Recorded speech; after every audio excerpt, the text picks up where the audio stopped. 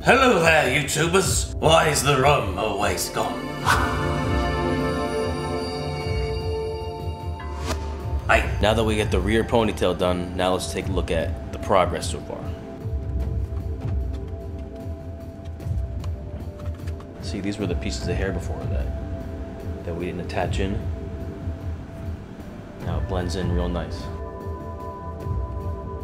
And then you see how there's a mismatch in length here now. From where the dreads stop to the hair. We're going to trim that all up after.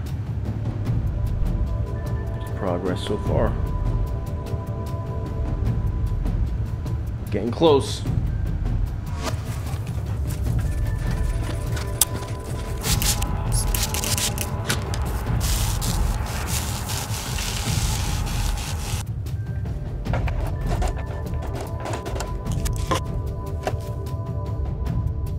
Got my needle.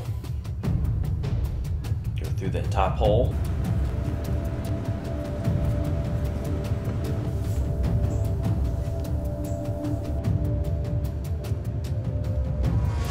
Now the hair that's hanging down here now, just cut it about an inch or two lower than the dreads themselves, because it will start to bunch up a little bit after a while.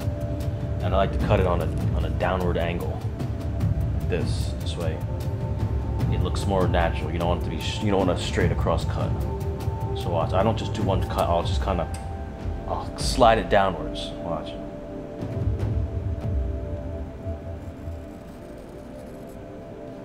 See that? So now it's kind of feathered. We'll do that with all the strands here. Do them all separate lengths too, so it looks more natural. See, that one was up here. Now let's go to the next one. We'll start it down here. And then slide it down.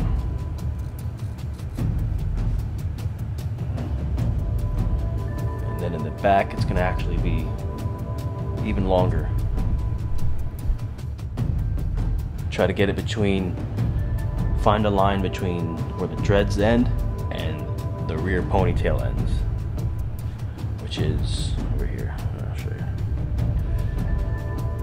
So this is where the rear ponytail ends and this is where the dreads end. So cut these back pieces in between that length.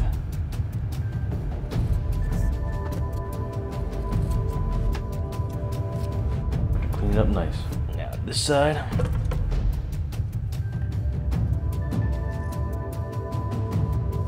And of course, mate, do not forget to smash those likes.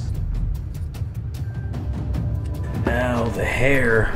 And subscribe. That's on Savvy? The rear ponytail now. Sorry, the side ponytail. We're gonna cut that. See, because there's a major discrepancy in length here. We're gonna just cut that about 2-3 inches lower than the side ponytail dreadlock. Okay, so that sits higher than everything else. So cut it about 2-3 inches lower than that. Now we have the side braid. It goes down the right side of Jack's face. Same technique with the cutting on a downward angle. But cut it from, I like to go from the front back downwards. And we'll start it at about 1.5 inches and then go down. So like that. Walk it downward. And if it looks too fluffy, you can either hit it with the flat iron again or just put some hairspray on it to close it up. Alright, now we're gonna clean up the bangs here. So I take a couple tendrils of hair here.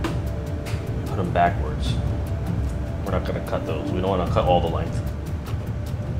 Anything that's falling in front of the face, just keep it there because we're going to end up cutting that pretty much all the way off. Separate it nice first. Okay.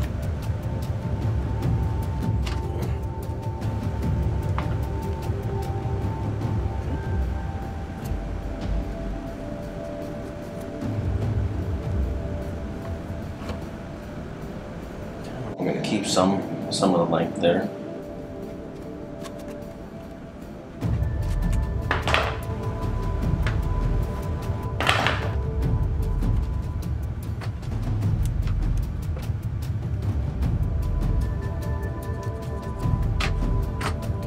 Now to get that measurement, I was holding the scissor off the face and I was looking at this mark here.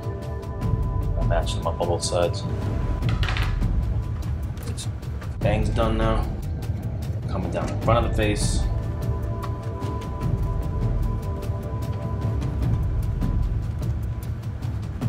Get yourself a nice sharp scissor. These you're just going to want to cut above the eyebrows because you don't want them falling past the bandana.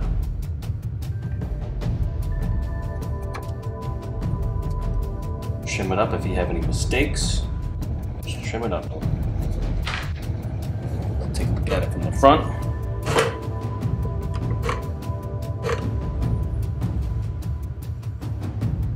See those 2 pieces we just cut. Because you're gonna want, once you put the bandana on, you want some of that hair here flipping out. That's how Jack's is. A little bit pieces like there on both sides. Alright. Making progress. Hang in there. You can do it. If you can't, you want to get it made by the master himself, AnthonyZarrillo.com. Why is the rum always gone?